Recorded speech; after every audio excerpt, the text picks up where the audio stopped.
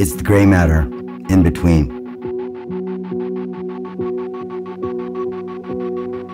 No black or white. No wrong or right. Just going down with the feeling.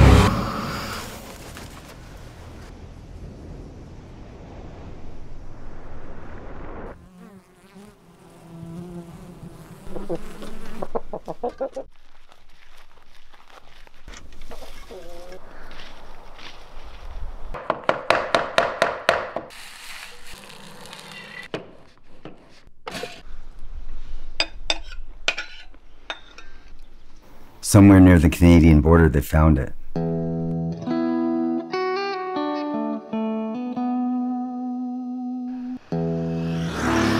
My parents connected in the wilds of Washington with like-minded people who wanted to raise their family in a more natural place. Fortunately for me, I get to call this home.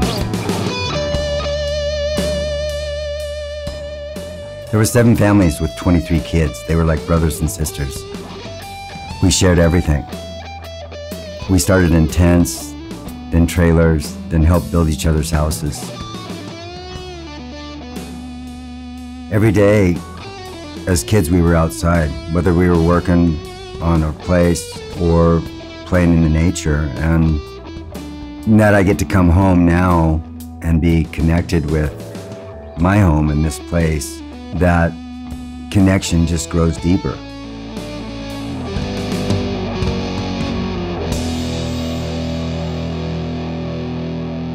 Growing up, jobs were scarce. My parents did whatever it took to help us survive. Eventually, my mom became a teacher helping out the troubled kids at the school. And my dad was a pilot, Top Gun, in fact, flying F-8 Crusaders back in Vietnam. I think my dad can relate to my lifestyle really well. He knows what it takes to fly full speed and the consequences of what's involved if you crash. He understands that dedication to being in the moment and flying, whether it's on skis or, speed flying. When you're flying, it's all about managing energy. You want to be able to have altitude that you can convert to airspeed, or airspeed you can convert to altitude.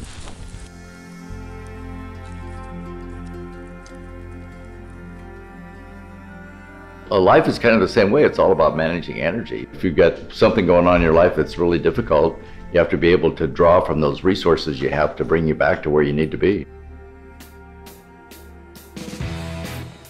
I walk outside, fortunately to be able to go ski on some winter days, and it's like I'm plugging into the outside, but that's also who I am.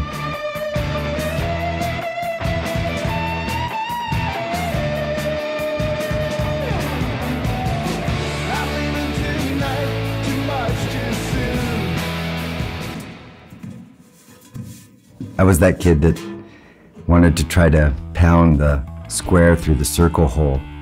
I was that kid that loved to get dizzy on the swing. Always wanted to do something in a bit of a different way. And in my community with the older boys, I was always accepted. I was one of the younger ones, and the older boys took me under their wing. We would run down the hill, jump off the roof into the snow, and eventually they taught me how to ski.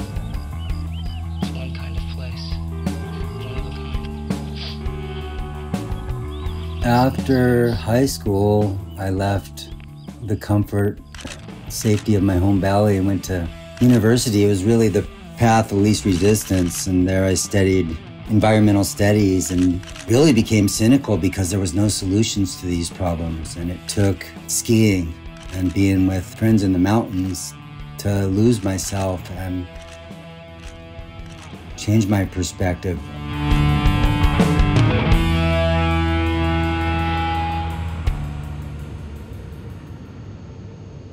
When you first arrive in this crazy valley, you come through the tunnel from Geneva, you look up at the mountain and you see this needle on top of the rock, and you're like, what the hell? It's impressive. It's hard to even get the scope of the size of the place. Hanging ice and sharp aiguilles. To me, it's a powerful place. And skiing from there became my avenue. I lived in Chamonix for a number of seasons, and there I found a place where people were living each day like it was their last. There was no boundary, it was only you, and as long as you weren't hurting anybody else, you could go as far as you wanted. We were going into the unknown on a daily basis. I lived in a tent out in the woods. If you had a corner of a room and could sleep, on the floor, then that was first class, so to speak. Now, fortunately, I had friends like Camille who were from Chamonix, and I could stay on the couch for a while because I was following after a feeling and going from my heart and not really trying to figure things out. The people I was supposed to meet, they were there. And I got to be a part of Black Crows since the beginning.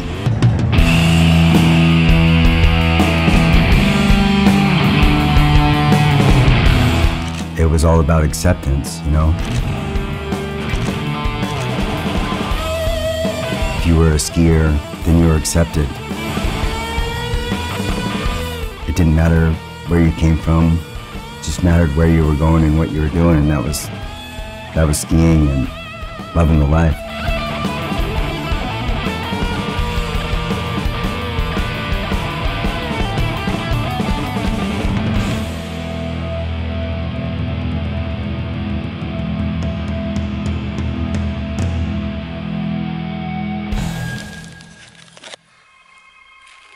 Just like growing up, I continued to always be outside. I needed to find a means, and that led to wildland firefighting, and that was my work and summer community. Yeah, do you have a count for the number of crew for dinner? So that wildland fire it's a wild thing. It can tear trees straight out of the ground, and it creates its own weather system, and you don't want to be anywhere near it, and that we aren't in control. And how can we work with it? You wonder why some trees are left and others get scorched to the ground. Why do some get taken? Well, some of us get to still be here.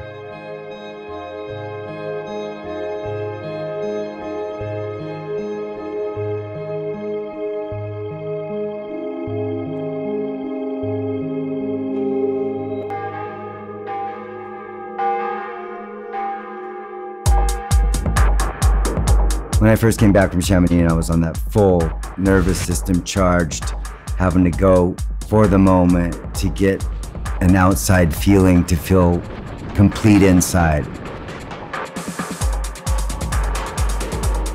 It was just driving, closer and closer, faster.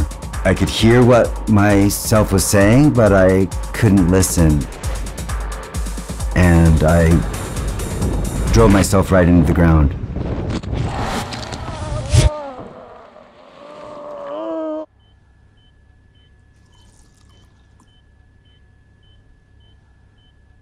This accident,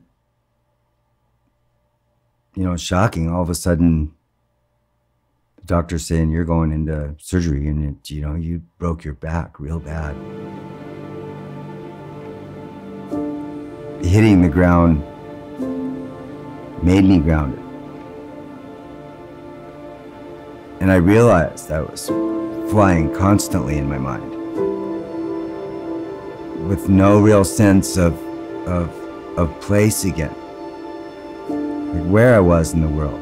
I'd come back and was just wasted from constantly pushing.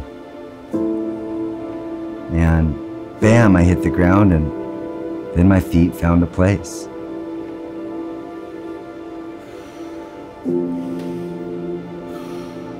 breathing. It's like that breath is the most important thing in your life.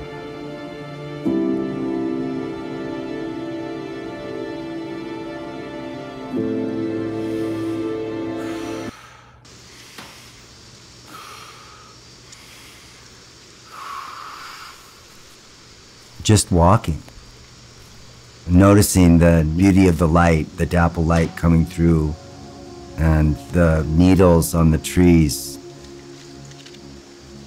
So more than once in my life, this injury, nature again becomes the healer.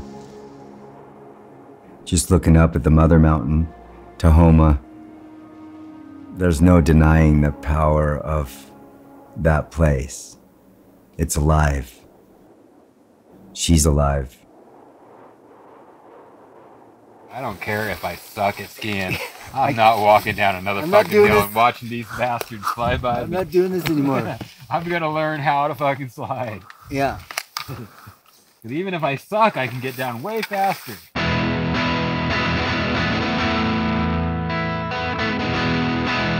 So I found that, with just deeper appreciation, I found the simplicity of skiing again for skiing's sake.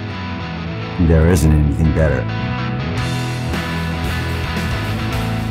And to realize again how special and gifted we are to just ski. To share it with a like-hearted, like-spirited friend, that's probably one of the most special things you can share with anybody.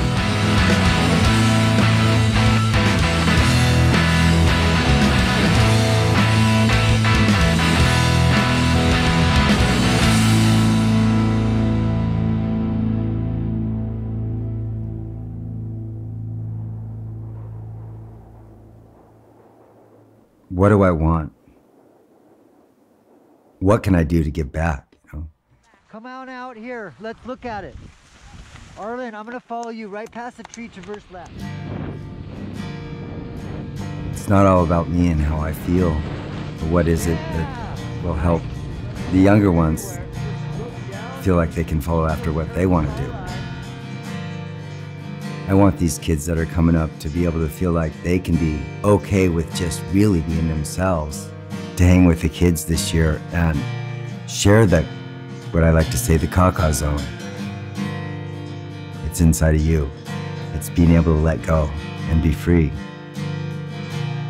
And when you see that caca zone inside of them, you see the light dawn in their eyes and they feel that freedom. And it's not just about their ski turn, but it's about the letting go and knowing that they're okay.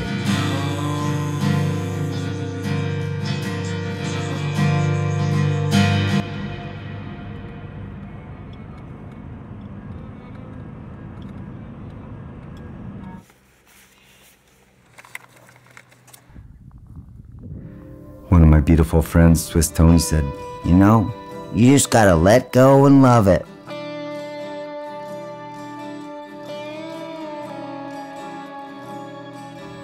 Sliding on snow, using gravity, connected with the place and sharing it with your friends.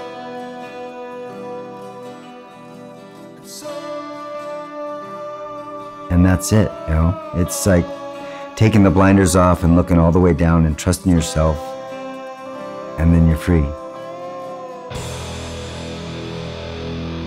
That's full wingspan to me.